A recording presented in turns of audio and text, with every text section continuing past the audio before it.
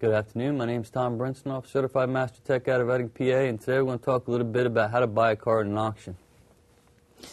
Now, the easiest thing I can tell you is get yourself, if you can, familiar with somebody that's on that level. A lot of the different auctions, depending on where you go, are operated differently. The procedures are a little differently when it comes to inspecting vehicles. Some auctions don't let you start them up and drive them around the parking lot. Some do.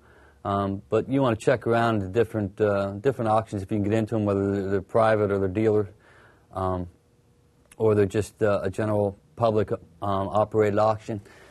But like I said, once you get to an auction, if it's public and you have access to it, get there, start talking to some people. They'll tell you what lines you want to be in, who you need to talk to, what the procedures are for buying a vehicle at that particular auction. Like I said, they all vary. But the biggest thing is communication there. There's usually tons of people there that can help you out.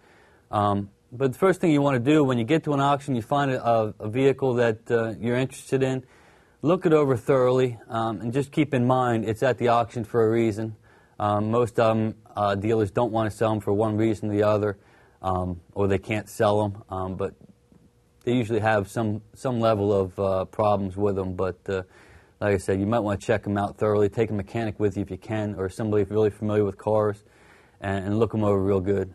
Play with the radios, the controls, anything you can play with at that point in time before you buy it. It's a good chance, like I said, because most of them do have issues. That's why they're at the auction. So, just be careful. Keep that in mind when you're there, and maybe save you some headaches later. But that's the easiest way I can tell you on buying a vehicle at an auction.